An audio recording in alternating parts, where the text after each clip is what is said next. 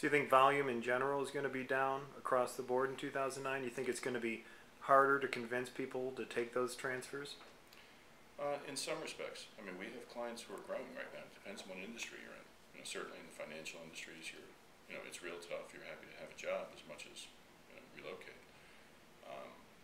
We're seeing some of the food industries, some of the service industries that we have clients who are perceived for high value and low cost, and their stocks are exploding and they're doing great. We have clients in manufacturing who are doing well. Depends on your product.